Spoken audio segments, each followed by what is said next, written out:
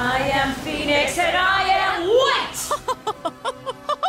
And now we can be father and son. Oh, what in the Deus Ex Machina? Oh, it's you. Look, I'm sorry your husband hooked up with a hotter version of you with a sick underboob. Cable's not even your son. You're just a glorified aunt. Your job is to get drunk and hit on his friends and send him $12 checks at Christmas. Auntie Jean. I'm not Jean, I'm Phoenix! This is very convoluted. You're right. I just wanted a baby. A little Nathan to call my own. Back in the 19th century, my wife had 2 miscarriages, and then she got mad at me when I experimented on the dead remains of one of them.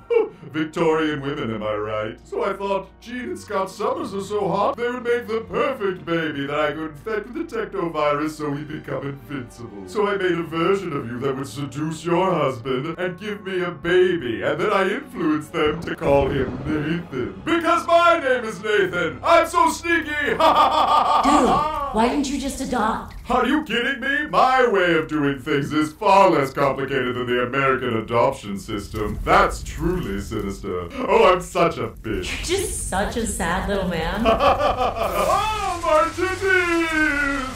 No! Oh, God! Oh, my Botox! No! Not my BBL! Oh no, I look like Will Ferrell from Megamind! Oh, it's the worst DreamWorks movie.